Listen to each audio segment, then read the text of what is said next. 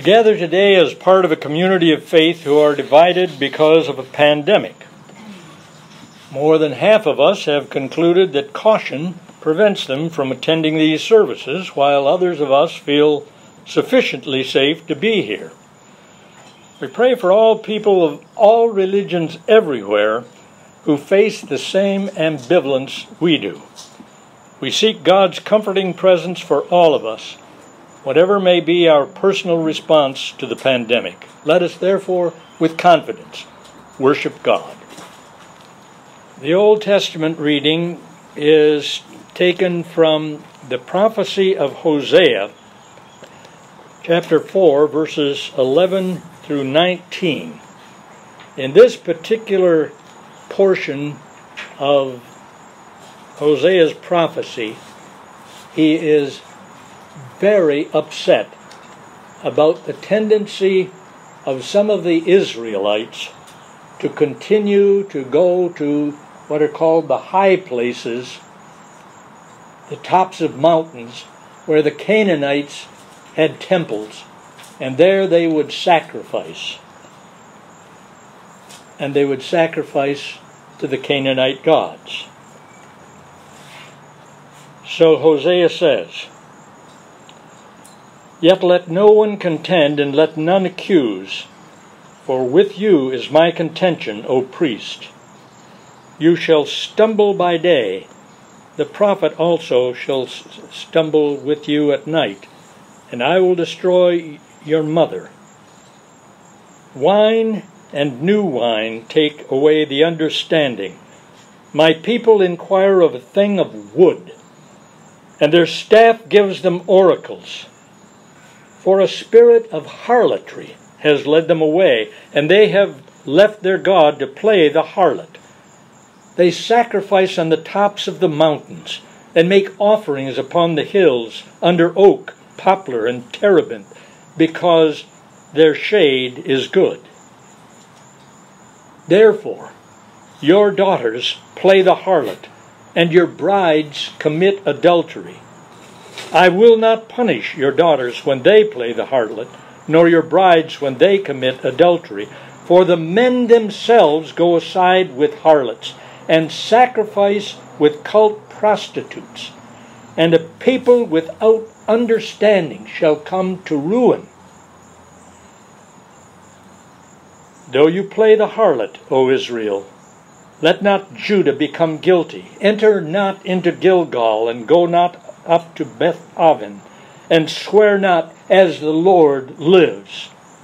Like a stubborn heifer, Israel is stubborn. Can the Lord now feed them like a lamb in a broad pasture? Ephraim is joined to idols. Let him alone. A band of drunkards, they give themselves to harlotry. They love shame more than their glory. A wind has wrapped them in its wings, and they shall be ashamed because of their altars." Amen.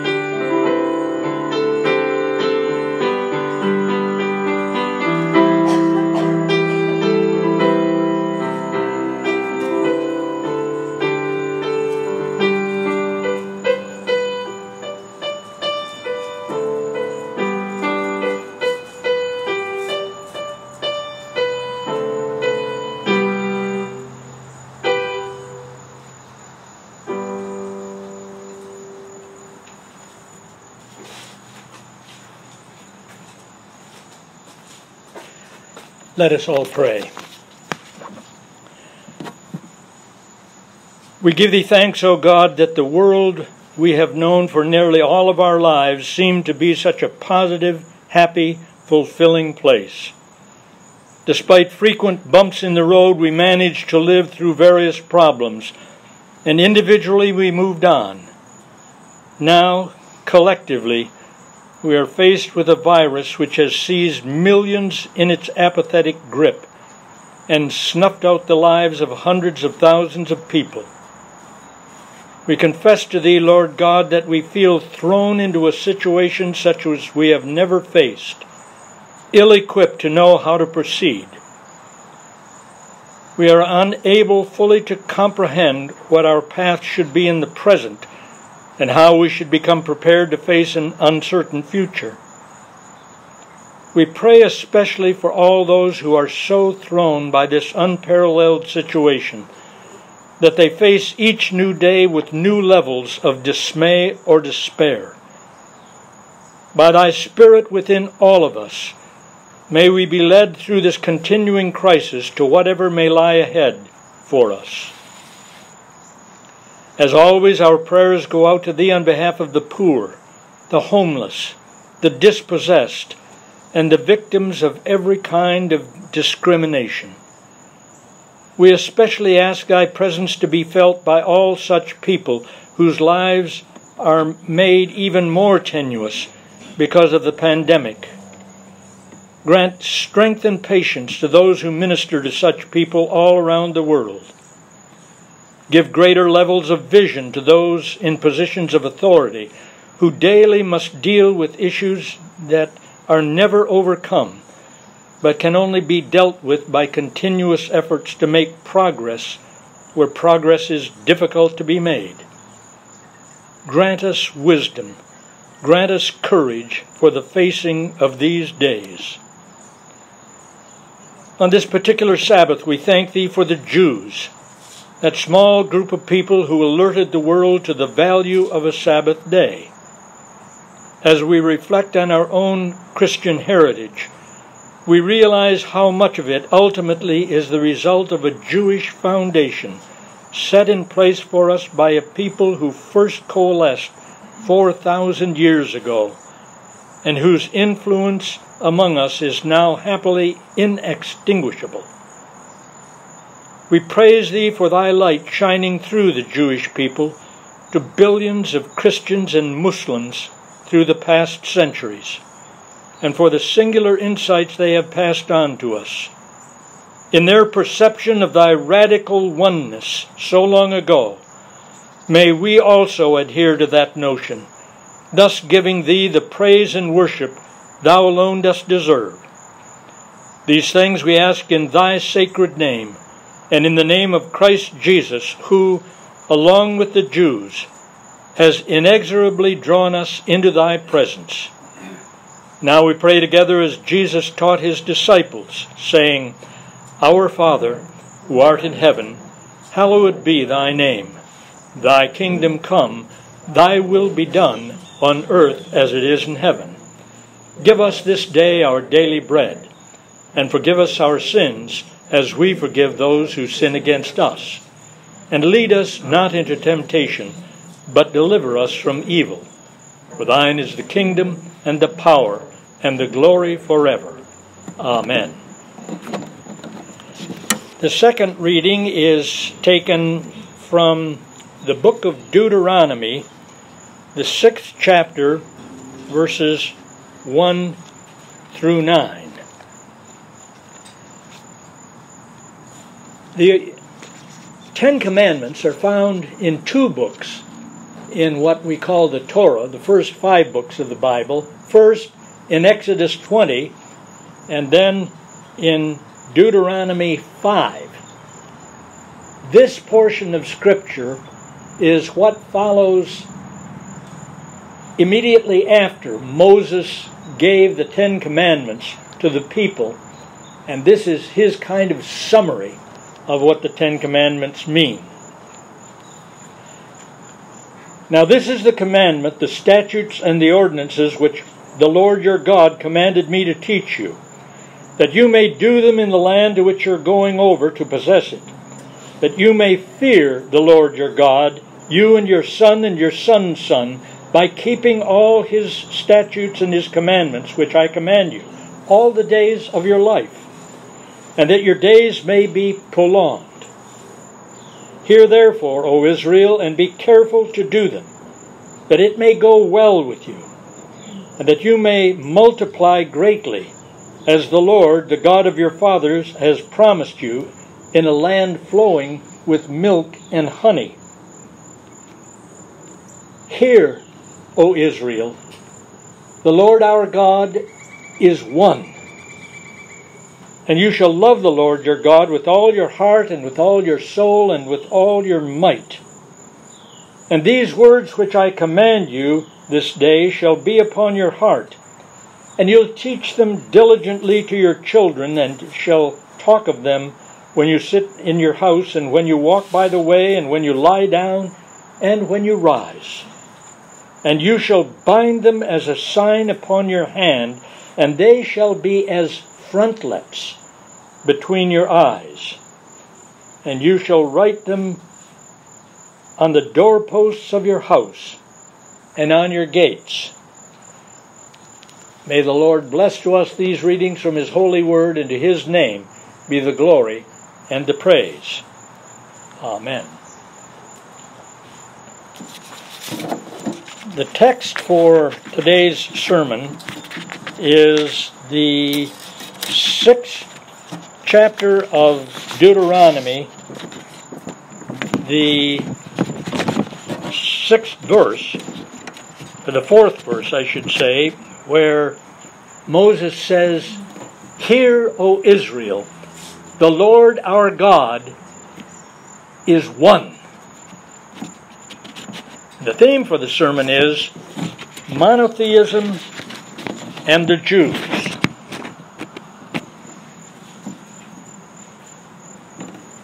Biblical scholars, like all other scholars, are paid in part to explore thoughts which most of us never think. For example, most of us who have contemplated this at all would say that Abraham was the first person in the history of the world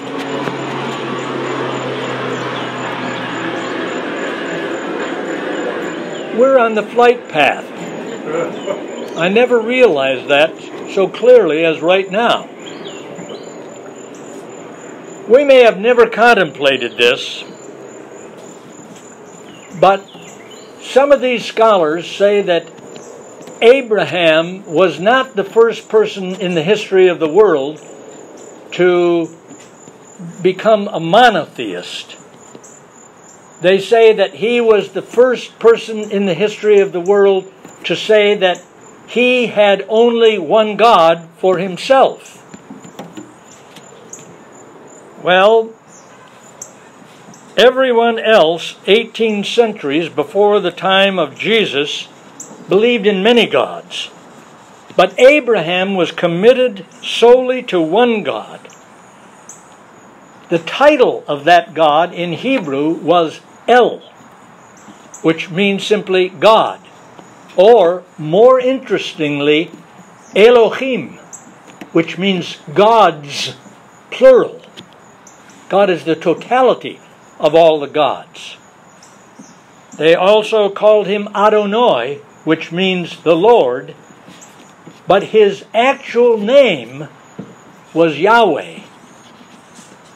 But that name was so sacred, they would never pronounce it out loud. Personally, I suppose it's okay if Moses or Abraham did believe in only one God for himself, as some of the scholars say, but as far as I'm concerned, he always did believe in only one God for everybody. Be that as it may, the Jews became the first people in the history of the world as a people to become monotheists. Monotheism poses the idea that there is just one God. Polytheism, on the other hand, is the belief that there are many gods. Many Christian denominations have adopted what we call creeds. A creed is a short statement of the essence of what ought to be believed. Thus there is an Apostles' Creed and a Nicene Creed and Athanasian Creed and so on and so on. Jews never composed any creeds. The closest thing they have to a creed is our sermon text for today, Deuteronomy 6:4. It is recited in the liturgy of almost every Jewish service of any kind. A regular Shabbat service on the Sabbath, a wedding, a funeral, always that verse is recited. It is called simply the Shema, because the first word in the statement in Hebrew is Shema, hear. Shema Yisrael, Adonai Eloheinu, Adonai Echad. Hear, O Israel, the Lord our God is one. Traditionally, it is said, when a Jewish congregation came to the last word in the Shema, which is Echad, they would shout it. Hear, O Israel, the Lord our God is one. They wanted to remind themselves and everyone else, there's only one God, not many. When you think about it, though, polytheism, the belief in many gods, does have a certain amount of sense for people who, for centuries, were only shepherds or farmers. They were outdoors all the time, as we are semi-outdoors every Sunday morning for the time being. If you're outside, you're seeing the sun, you're seeing the moon, and so there must be a sun god, and there must be a moon god, there must be a rain god, and a wind god, and a god or a goddess who causes fertility.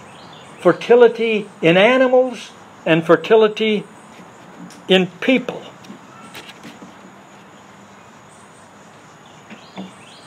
The job descriptions of all polytheistic deities are always fairly short. They only do one thing, basically. However, despite the unique concept of monotheism, which came about first through the Jews, it would be a mistake to suggest that all Jews from the time of Moses on were monotheists. They were not. Polytheism continued to exercise a strong pull on the religious allegiance of many Israelite shepherds and farmers for centuries after Moses. Our scripture reading from Hosea illustrates that. Hosea lived in the 8th century BCE, 5 centuries after Moses. In his prophecy, several times he was livid because the Israelites were still worshiping false gods on the tops of mountains. They had temples here and there, everywhere in the nation of Samaria, that part of Israel which pulled away from the Jews centuries earlier. There was only one temple, said the Orthodox Jews, the proper Jews, and that temple was in Jerusalem, and that is the only place you could make sacrifices. Well, Jews were going to the tops of the mountains in Canaan and worshiping their gods. Not only that, they had women in these temples. It was the sacred responsibility of the women to have sex with the farmers, whether the farmers were Canaanites or Israelites. And why?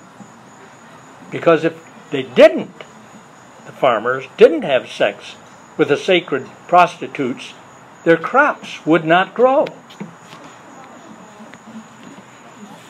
This may seem to you to be an unusual religious idea. It's unusual to me as well. It was horrendous to Hosea. In blazing fury he wrote, "My people inquire of a thing of wood, an idol, for a spirit of harlotry has led them astray, and they have left their God to play the harlot. They sacrifice on tops of mountains. The men go aside with harlots and sacrifice with cult prostitutes. Like a stubborn heifer, Israel is stubborn." Gods who have short job descriptions may command more allegiance than one God who rules over everything. A monotheistic deity is much harder to comprehend than a God who causes it to rain, or a goddess who makes wheat or babies grow. But what a remarkable historical leap of faith it was for an entire people to place their sole trust in a God whom they called Adonai, the Lord. They declared that Adonai was the creator of the world and everything in it. Not only that, but Adonai also created the sun and the moon and the stars, everything in space, except they did not understand space as we do. Incidentally, in the third section of this morning's packet, there is a great story about how space is far, far larger than we ever imagined. Read that story, and you will have more devotion to the creator of space.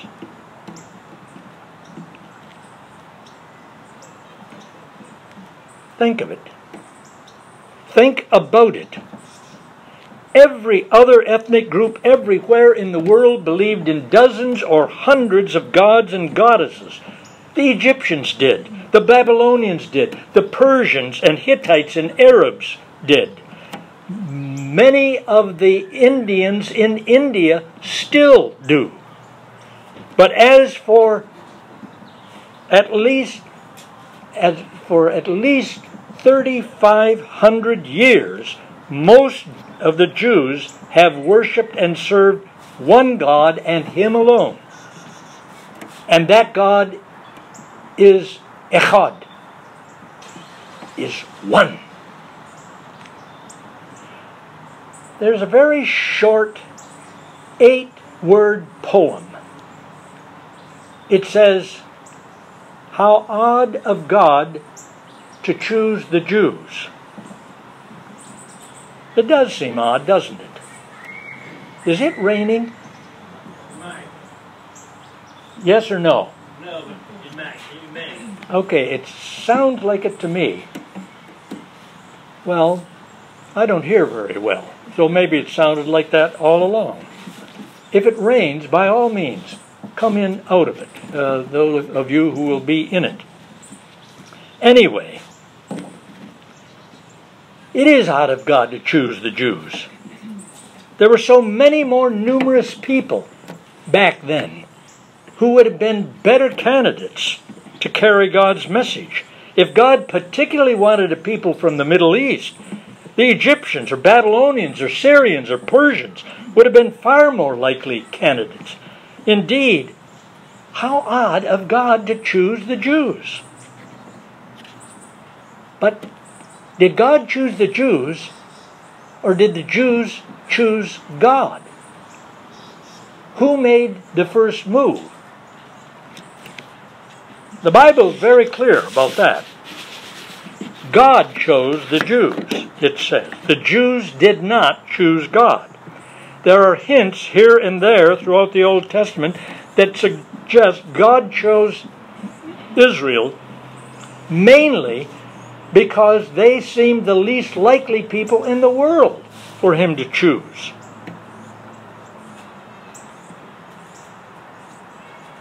The concept of being is encapsulated in God's name. As it explains in Exodus 3, Yahweh means either I am, or I am who I am, or I will be who I will be. God often seems to prefer the unpredictable, and whoever would have guessed it that the only God who is God would have chosen such an unlikely leader as Moses and such an unlikely people as Israel to become his light to the nations. The so-called sacred tetragrammaton, as the biblical scholars call it, the four-letter name of God, YHWH, is synonymous with the origin of everything. Everything that has existed originated because of the Creator, whose name is Yahweh, the only God who ever existed. As the Muslims say in their creed, such as it is, La ilaha illallah. There is no God but God. And that introduces a new astonishing feature of monotheism and the Jews. A commitment to the only God characterized, to the only one God characterized the Jews from the beginning of their ethnic origins in antiquity. But they had a profound influence on the other two universal Western religions, Christianity and Islam. They became monotheistic as well. Jesus was a Jew. He thought of himself as a Jew. He never thought of himself as a Christian. Muhammad was an Arab from the Arabian Peninsula and thus was not a Jew either. But Muhammad was familiar with both the Jewish and the Christian scriptures. He lived among a people who were quite primitive for the time, some of whom were polytheists, but most of whom were animists, believing that there were gods in trees and in the ground and in rocks and in the sea, in everything. Very primitive beliefs. Monotheism thus translated from Judaism into Christianity and Islam, and now over half the world's population are monotheists because of the Jews. Nonetheless, the radical notion of one God alone predated Christianity by at least 5 centuries. The 3 greatest Greek philosophers, Socrates, Plato, and Aristotle, never talked about the Greek gods, Zeus or Athena or Poseidon or whomever. They talked only about God, Theos, singular. Theos means God. The longer time went on, at least as time was reckoned west of the Indus River, polytheism slowly lost its grip on people. Perhaps a primary reason for that was urbanization. More and more people began to move into cities. Damascus, Byzantium, Jerusalem, Alexandria, Athens, Rome. Jericho is said by the Jews to be the oldest city in the world because it's in Israel. The Syrians say that the oldest city in the world is Damascus because it's in Syria. In one sense, for the past 1,000 years, the history of humanity has been the march of rural people into cities, large and small, all over the world. When you no longer make your living off the land, the multiplicity of divinities somehow loses its appeal. If people tended to become united in cities, it gradually seemed to become clear to them that the idea of gods, plural, also needed to become united in one God, singular. That was the urban way. The more educated people became, the more they naturally coalesced in monotheism. However, that was not true for all educated people. Many of those who devoted their lives to such academic disciplines as philosophy, medicine, mathematics, or physics concluded there's no God at all. They either became atheists, atheos, without God, or they became agnostics, agnosos, without knowledge of God. Still, over the last 2 millennia, the great majority of people in the Western world became monotheists.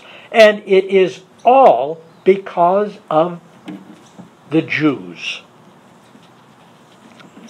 So it was that God, speaking through Moses in the Sinai desert 3,200 years ago, said, "Hear, O Israel, the Lord our God is one. And you shall love the Lord your God with all your heart and with all your soul and with all your might. And you shall bind these words as a sign upon your hand, and they shall be as frontlets before your eyes. And you shall write them on the doorposts of your house and upon your gates." I'll never forget the first time I went to Israel. We were flying on an El Al flight because there was a group of 7 Christian clergy from northern New Jersey who were put together as a group by a rabbi. One of my great heroes in faith, Rabbi Morrison Beale of Summit, New Jersey. Our guide in Israel, Walter Zanger, had been bar mitzvahed by Morrison when Walter was a boy and Morrison was the rabbi of the Zanger family synagogue in Brooklyn. Walter called us, the 7 clergy, the 7 samurai of Summit. You know how when you're flying east out of any place from the East Coast, you generally leave in the early or late evening. The sun comes up earlier when you're over the ocean than it would have if you had stayed in New York or Atlanta. Because when it comes up, it is 1 or 2 a.m. New York or Atlanta time, but it is 5 or 6 a.m. over Ireland, or maybe France or Spain. In any event, on that flight, when the sun came up, all the Orthodox Jews on the El Al airplane, and there were a number of them, got up out of their seats, stood in the aisle, and they had a funny little leather box right here between their eyes, held on their head by leather straps which they would tie behind their head. That little leather box is called a frontlet. In the box was a small script in Hebrew of Deuteronomy 6, 1 through 9. The central verse of which is Shema Yisrael, Adonai Eloheinu, Adonai Echad. Hear, O Israel, the Lord our God is one. These men then would wrap leather straps around their arms and around their hands, both arms, both hands, and they would go like this, reciting scripture and praying, headed toward Jerusalem, which is where we were going. Almost. El Al doesn't fly into Jerusalem.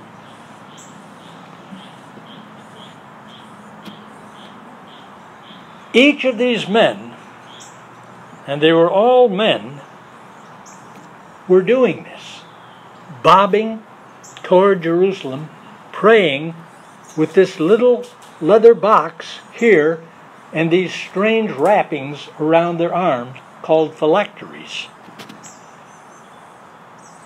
I, a Goy, a Gentile, had grown up in Madison, Wisconsin, knowing many Jews, but none of them was Orthodox, so I had never seen this. I was absolutely thunderstruck and fascinated by this ritual. Well, as I say, inside each of those little frontlets is the script with Deuteronomy 6, 1 through 9. Have you ever gone to a Jewish house and you notice on the right side there's a little metal piece with Hebrew inscriptions etched into the metal? Inside that little piece, which is about that wide and about this long, is the same verses in script in Hebrew. And the main thing to remember when you see that, or you see this, or you see these, is, Hear, O Israel, the Lord our God, the Lord is one.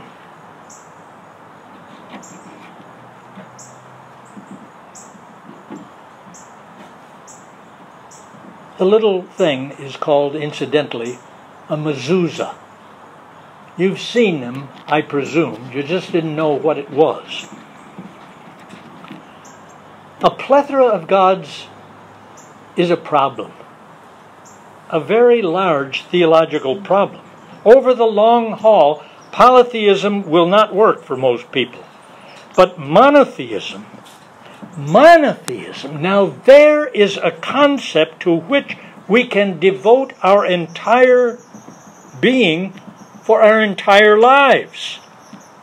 He is one, Christian people. He is one. Shema Yisrael, Adonai Eloheinu, Adonai Echad. Amen and Amen. Now may the peace of God, which passes all understanding, keep your hearts and minds in the knowledge and love of God and of His Son. And the blessing of God Almighty, Father, Son, and Holy Spirit, be with you and dwell in your heart forever. Amen.